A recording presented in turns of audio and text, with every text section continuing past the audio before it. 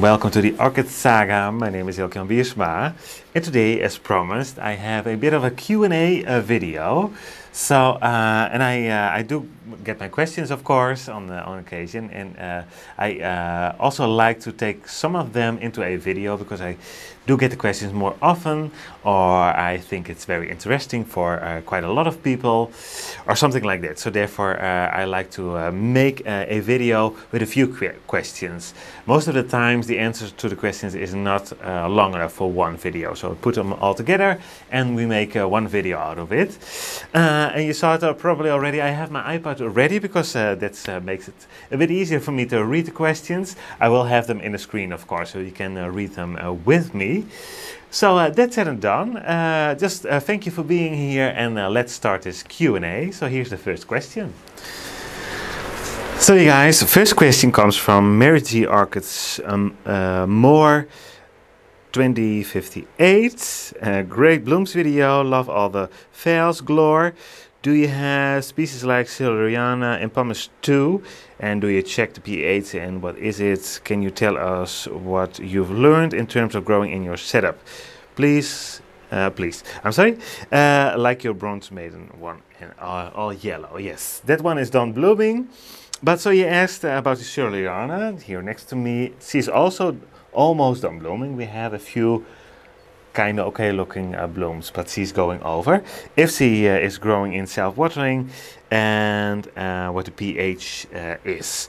Well, the pH, yeah, I can do as well. Yeah, let's do both. First of all, is she growing in Pumice too? Yes, she is. So let's grab her. I think that if it's possible, because of the aerial roots, yeah, this one is not attached to the door yet. So here she is. And as you probably can see, we have the first blooms already going over. We are missing a few here, but yeah, that happens. She bloomed for quite a while, I guess. Celeriana, here is the tag, and I have this beautiful pink variety.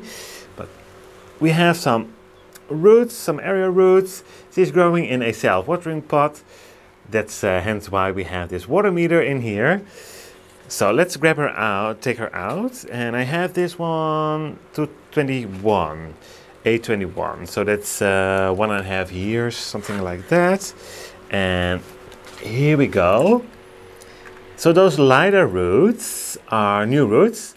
The darker ones are old roots, and some of them are rotted off, are still rotting. Let me grab this quickly a bit better so I can turn it around. And we see here, for example, some markings on the roots, but it's still alive. So that's doing fine. That may probably be older roots. This one did break here, but it's still firm over here. So I leave those. I just leave them be.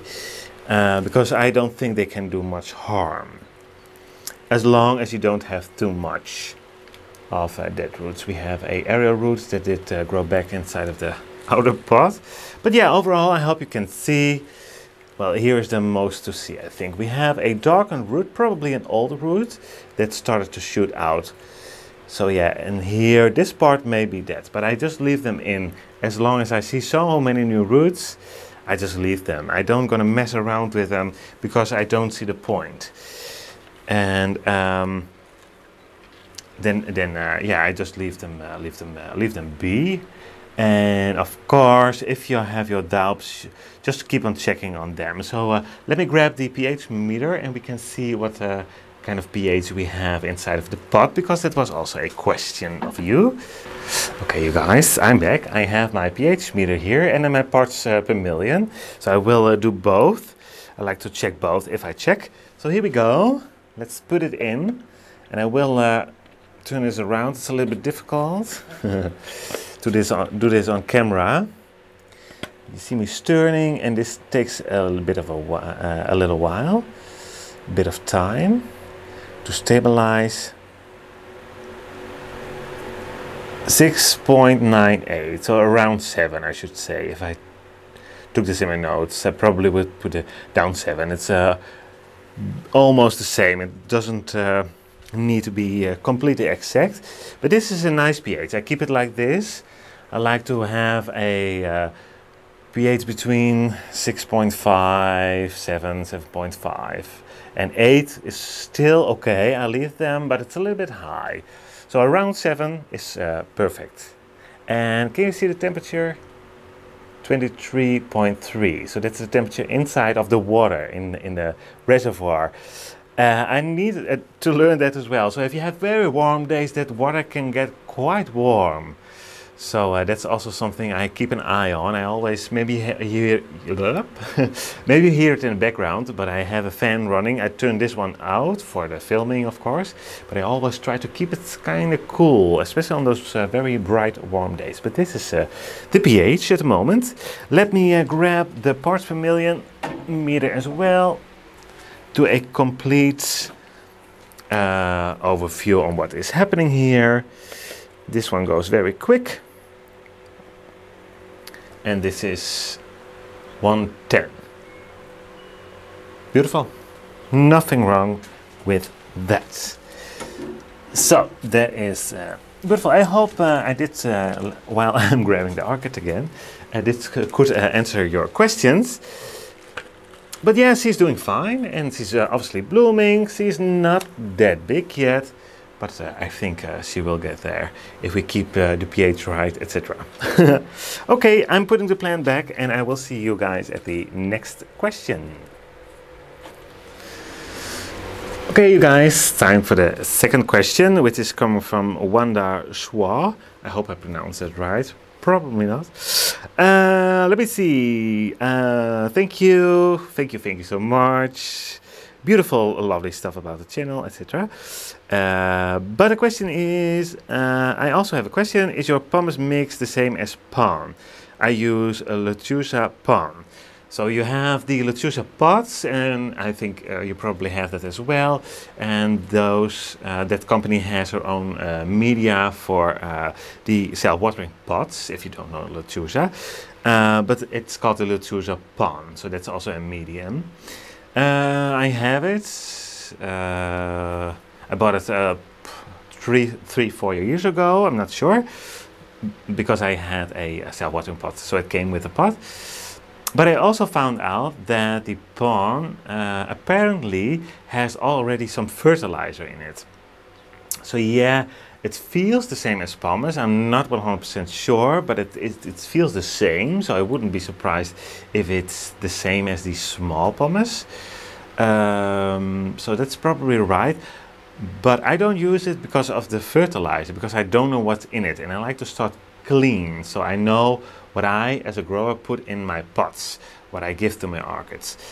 Because if they do very well or not so well, it doesn't matter that much. I still not know what did they get, why do they respond to it as they do.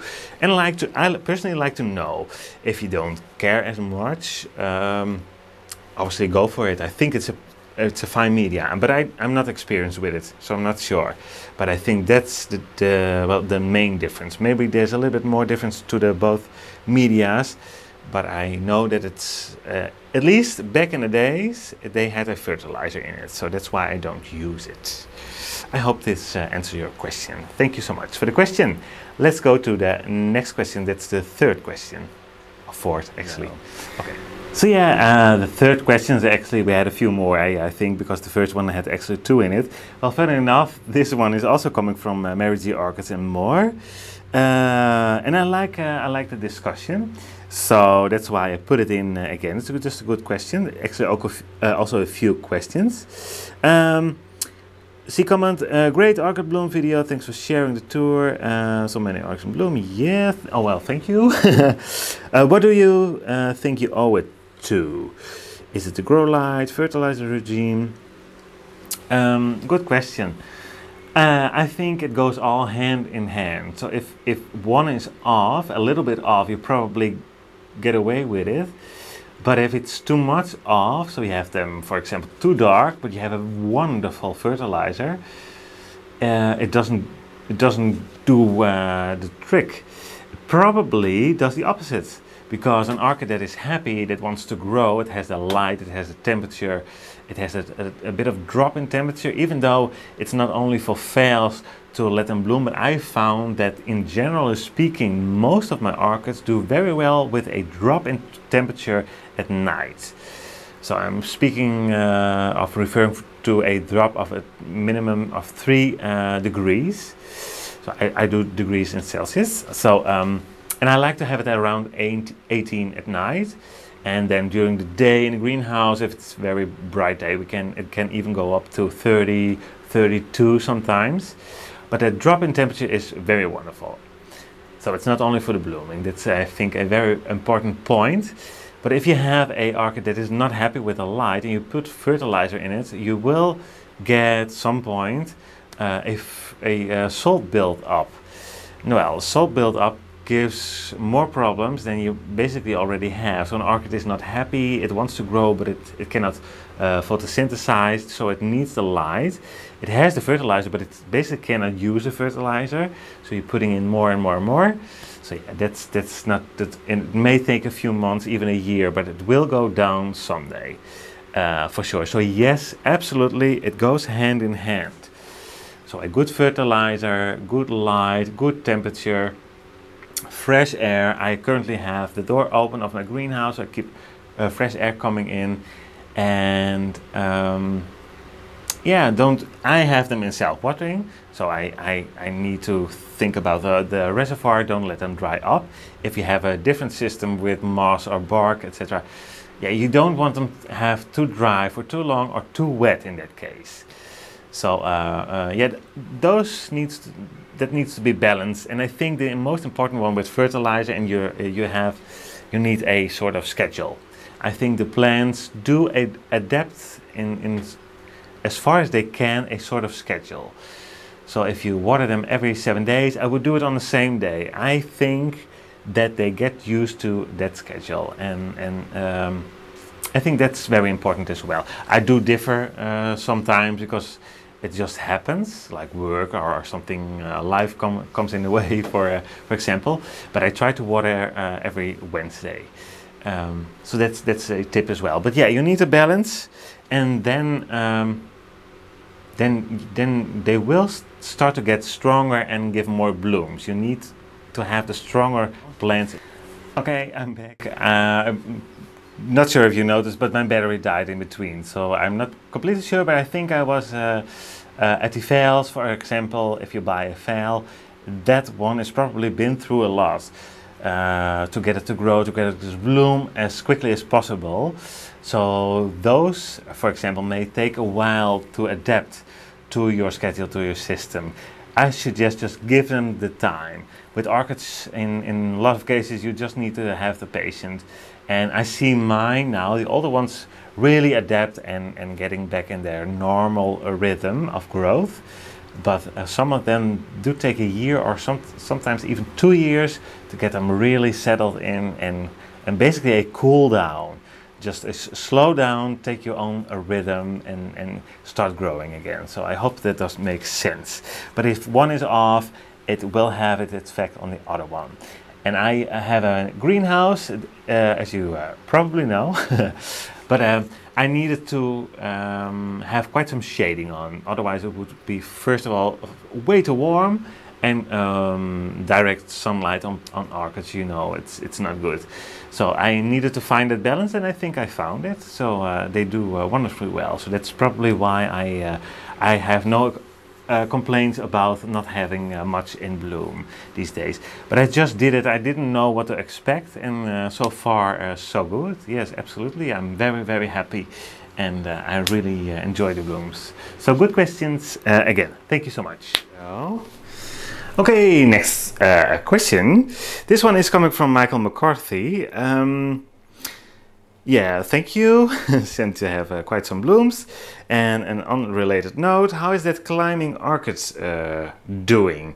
Oncidium iris mist. Well, you even remember it. Yes, I will grab it, and it's over here in the orchid room. That's why we are standing here. The aphids do love it, sadly, so it has quite some remainings of aphids. We have a little spider there, so probably that will eat the aphids, I hope. But this is it, can you believe it? I just took it off. I took the bulb off, and this is how do I have it? It's Odontoglossum Iris Mist. I still have it. It's probably Odontocidium Iris Mist. No, there is an Oncidium Iris Mist. I have that one as well. It's not the same, I know, but anyhow, this is. When I bought it, it was called Odontoglossum Iris Mist. So I keep it there for now at that name. Anyhow, it was a very, very climbing one. So what I did cut it off. It had a extreme long rhizome. Seriously, guys, something like this. So one bulb here and one bulb there. And in the middle was a rhizome. It was absolutely crazy. And Michael said, I never saw something like that before. Me neither. So, but I took it out, and now it seems to behave a little bit better. But this plant, like I said, you can probably see it. The aphids do like it. So, and it did bloom. So it is somewhere in my blooming update. And we have, whoops, new roots there. I hope you can see there, the white parts. So it's doing okay. But I believe that the bulbs on this one can be even bigger than this. This is not very huge, so it may, I think it could do better. But anyhow, it's still okay. It's growing fine, and I have it in my orchid room on the floor, and it seems to do okay. It doesn't make those very hideous, crazy long rhizomes anymore, as you can see. And actually, it's still climbing, because you can see here, there it is. It's new growth. It's a little bit climbing, but nothing like it did. Was it 1 year or 2 years ago? I'm not sure anymore, but you remembered correctly. So this is the plant. I hope this answers everything. Okay. So we're now at the other side of the orchid room. So yeah, I have a bit of difficulty with the lighting, because those lights are very strong, so I'm a little bit dark. My face is a little bit dark, but I hope it's still okay, because this plant is living on the floor here. I did get on, it's a fairly older video, so but it's nice that you still looked up those videos and watched them. It's about the Pumice sunlight. I did get a few comments on that from Raoul Rindgender. I'm sorry. And you did buy this Pumice sunlight not that long ago, if I am correct, and you were asking how I did get it to thrive for me, and what kind of conditions. Well, it's actually not a very good growing orchid for me. It's kind of okay. Let me grab it in meanwhile, but it's not very happy, to be honest, Raoul. This is it. And it was bigger, and I had to do a repot on it. It's making new, can you see it? Yes. New growths there. I had, I think, about 7 or 8 spikes on it. It was, I think, in winter, during fall. I'm not completely sure. I don't think I did film them, because I had it in a larger pot, and this one likes to grow the spikes torching over the pot, and I had it in a basket, so it didn't reach the end of the pot, and thereby it rotted the blooms. Probably if it was a little bit stronger, I shouldn't have that problem, I think. I'm not completely sure, but yeah, I have it. It's growing for me, but it's not thriving for sure. It could do better.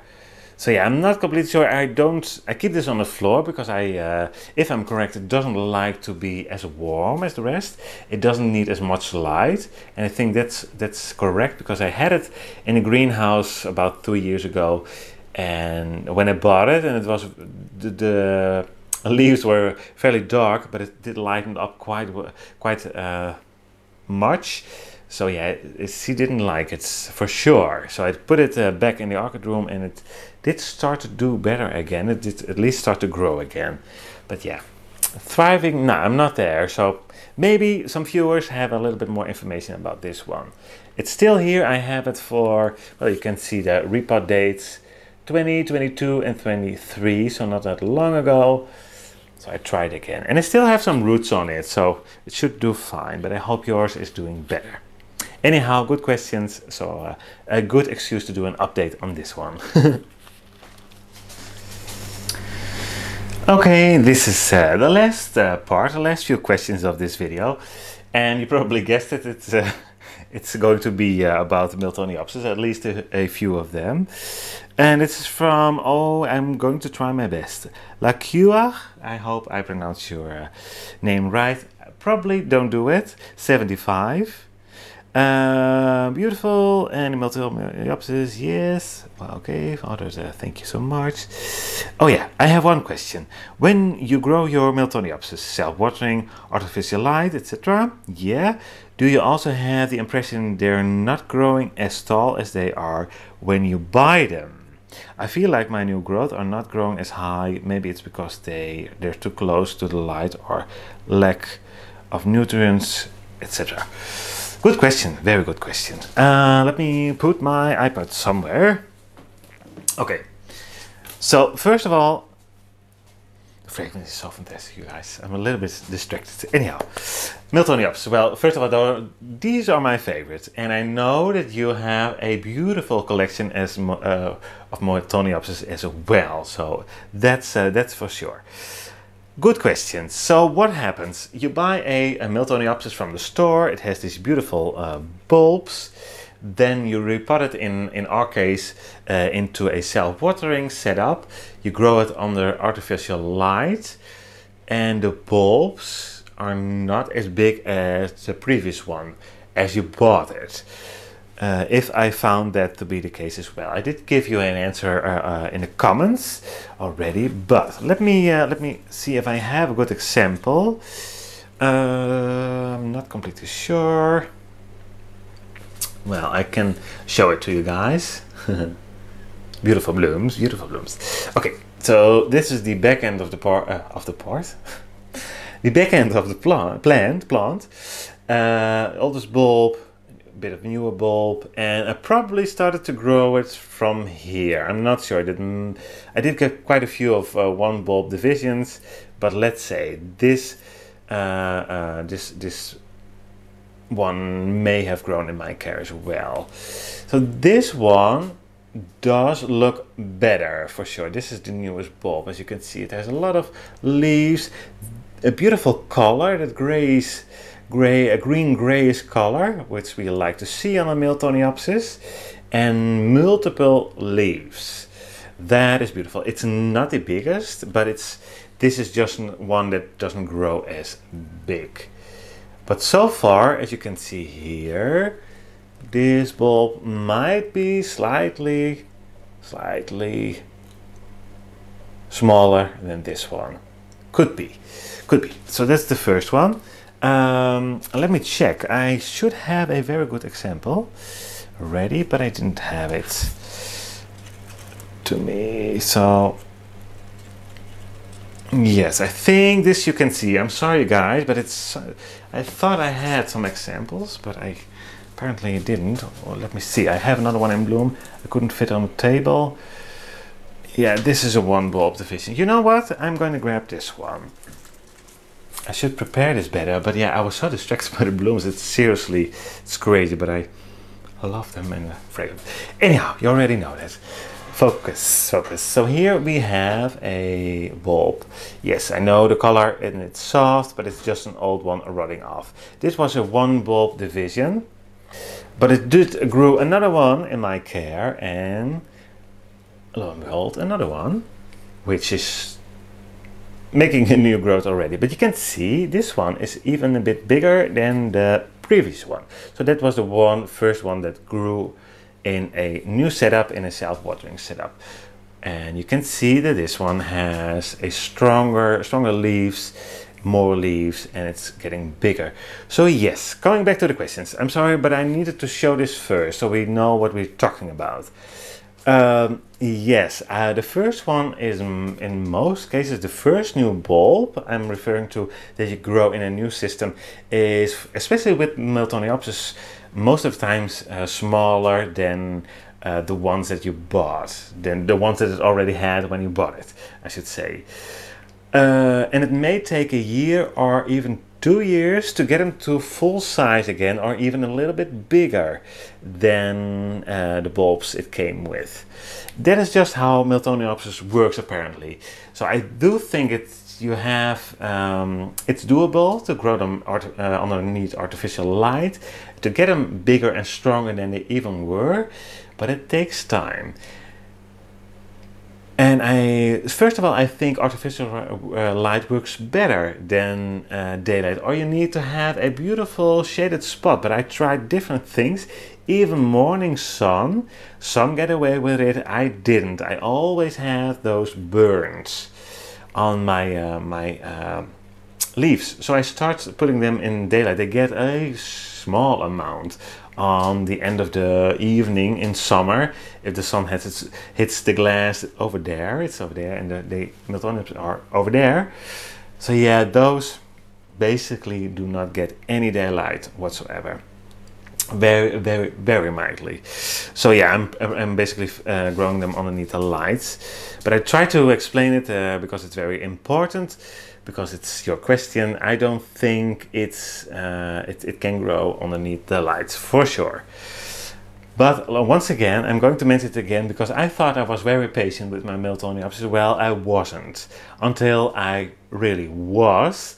So I did give them the time, and it may sound silly, but it worked. As you can see, I have way more in bloom, and they do better. I can grow better root systems on them, and they just obviously start to look better and better. But they are still not there. I think this one is going to be a bit stronger again. So yeah, it takes years sometimes for them to fully recover and become very large plants. Plus, I do have the spider mites, and I know that you have them as well sometimes, because we did discuss it. If you have spider mites and you have a bit of an infestation, or you didn't notice them in time on a Miltoniopsis, you probably set it back quite a bit. So you may have grown it on for a year, but you sort of may have lost that year. Keep on growing them, because they will come back, and you now know what the problem is. But you need to have patience with Miltoniopsis. It's the only way to grow them. Give yourself the time and give yourself the room to learn. So don't expect too much yet. There's always something that can go wrong, and it happens. But the patient, you guys, absolutely patient. And of course, if something is off, figure out what it is, especially with a Miltoniopsis, because if you wait too long, you need to wait a few more years again. But when they succeed, when they start blooming, it's well worth it. Trust me. And the fragrance is fantastic. So that's the first question that I did get from you. I did get a sort of another question. And that was how let's grab it, because otherwise I'm going to do this wrong. Okay, yeah, well, look at the size of those Miltonia flowers. Well, thank you. Oh, I'm out of screen. Thank you. Yes, some of them are really getting bigger. That's also something, then you know your Miltoniopsis is getting stronger and happier. The blooms will, on some of them, will get quite big. So that's something to keep in mind as well. Yeah, I really don't know how to keep up with the orchid care besides working. Because especially in these days, you hear me say quite often, I think, sort of apologizing, I don't have the time, I try to comment to every comment, but sometimes it may take a longer, etc. Yeah, I'm just putting that out there so you know that I'm not ignoring you guys, because I really enjoy my channel, I really enjoy making these videos. But yeah, it's work, and in spring, start of summer, those are the very busy days for me. So that's it will take up about 2 to 3 months, and then it should be getting a little bit easier again.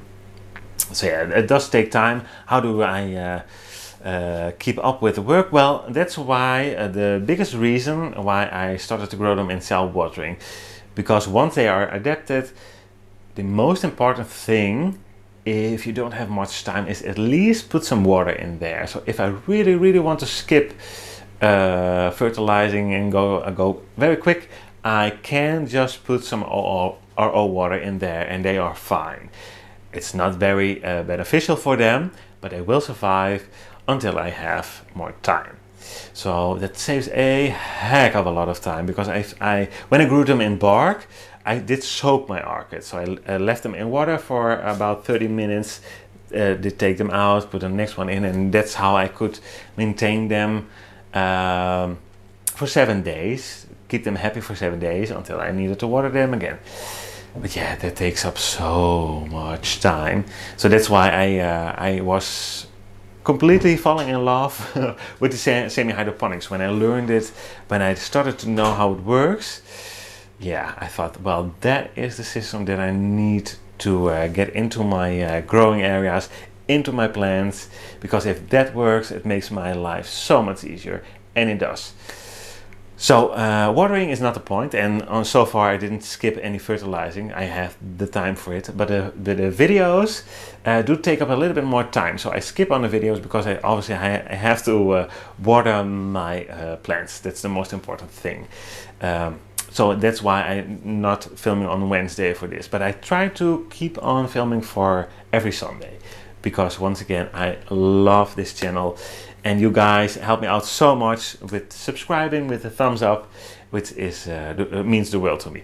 So yeah, I will, if I skip 1 week, I will be back. And if you left a comment, I will get to it, and eventually. It may take a few days or a week. Sometimes, I'm sorry, but I will get there. But that's how I keep up with watering. It's doable. I'm really happy with the system. It helps me a heck of a lot, especially in these very busy days. So you guys, I think I talked quite a lot. I'm not sure. I have a little bit of a dry mouth, so I'm going to drink something. Probably it's coffee time. Anyhow, thank you so much. I really enjoyed the questions. I will keep an eye on them, so I may not make one of these types of videos very soon again, but in the near future. So keep those questions coming. I will give you the answer as soon as I can, and I may talk about it in a video as well. Let me know if you like these videos. Is this helpful? Do you have tips? Did I explain everything well? Please let me know if I can do better. I would really like to know as well. So thank you for watching. I wish you a very wonderful day, and I really hope to see you at one of my next videos. Bye bye.